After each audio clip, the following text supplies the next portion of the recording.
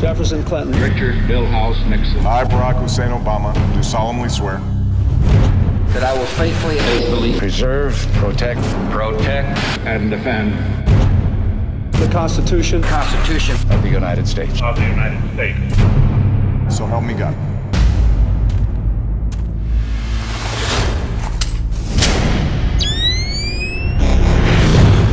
I was sworn to protect the American people, but I can't do that without you. The Blacklist attacks could tear this country apart. You're our last line of defense.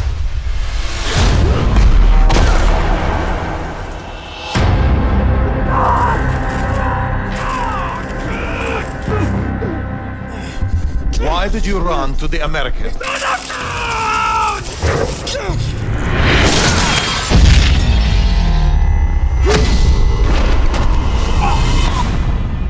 We're not gonna stop this attack. We're gonna stop all the attacks.